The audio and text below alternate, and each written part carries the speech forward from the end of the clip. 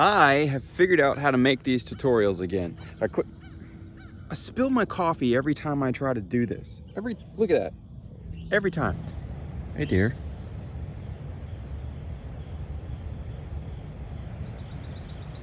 How long is it gonna take you to figure out there's a deer down there, Rosie? We already chased a coyote. Oh, that scared her off. Yeah. They are some massive poops. I'd run too. I know, it's been a minute. Of course, if you're just finding my channel,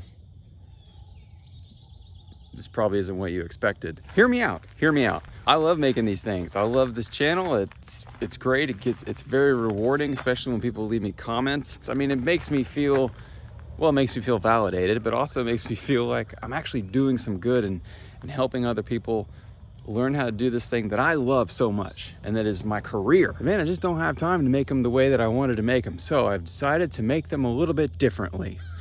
They're gonna be unpolished. I'm just gonna fit them into my life. I know that sounds kind of dumb. So I'm gonna try my best to film video editing tutorials, just fitting them into all the other shit I gotta do throughout the day. So, for those of you who haven't clicked off this video yet because it didn't turn into a tutorial right away, hi, let's get into the tutorial. All right, so here's the tutorial. So let's just say we're dealing with some soft looking footage here. Everything is soft along the edges. I'm gonna show you how to real quickly sharpen this up, and you can use this, hang on, there, that's better.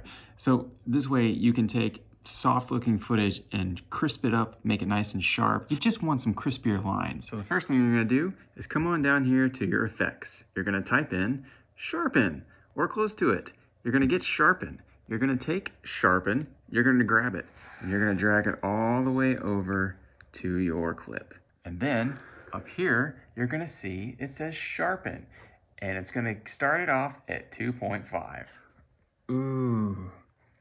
It's looking crispier already. Now, one thing to always remember is you generally don't want to go over 3. I mean, you can crank this up like crazy and it starts you off on default at 2.5. 2.5, especially for people, is generally really, really good. Sometimes you want to beef it up a little bit, but I hardly ever go above 3. You start going above 3 and it just looks weird. Let's see, let's crank this up. Yeah. Yeah, that's weird. That's what we started with, and beefing it up a bit, sharpening. Beautiful. Okay, that's it.